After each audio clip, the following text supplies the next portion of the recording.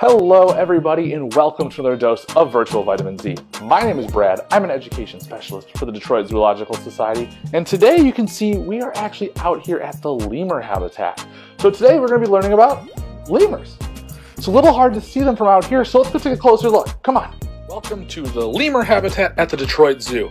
There are 6 lemurs who call the Detroit Zoo home. Male Finnegan and female Molly both arrived in 2010. Their 2 sons, Dallas and Fajiri, were born later that year. Male Warren arrived in 2014, and finally, male Remy arrived in 2015. In the wild, lemurs can be found in social groups anywhere from 2 to 25 individuals. And within a group of lemurs, the females are in charge. So in our group of 6 lemurs, Molly is the boss. Okay, so Molly is in charge of the entire group of lemurs, but who's second in command? How do the males decide who's next in line to eat food? Well, male lemurs actually have this thing called a stink fight. They determine which male is more powerful by covering their tails in smelly secretions and then waving them around. Now that is a stinky fight that I would not want to be a part of. Speaking of stinky situations, 4 of the 6 lemurs were actually rescued from really unfortunate circumstances. Finnegan and Molly were confiscated from an exotic animal dealer in Texas, Warren was confiscated from a private owner who was keeping him in a garage, and Remy was found wandering the streets of California.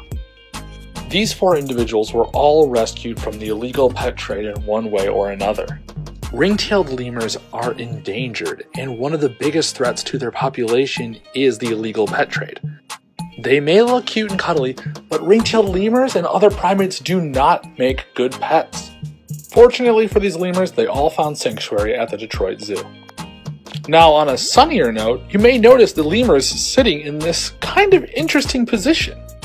Lemurs often start their mornings by bathing in sunlight and warming up their bodies before they forage for food. And then, when temperatures get a little cooler, they like to cuddle up in these big, snuggly piles to keep warm.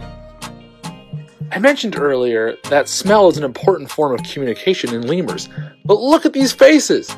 So are facial expressions. Much like humans, we can also get a sense of how a lemur is feeling based on those facial expressions. Thank you all so much for joining me out here at the lemur habitat to learn more about these unique animals. For more Virtual Vitamin Z, you can always visit our website at detroitzoo.org. Until next time, I will see you all at the zoo. Bye everybody.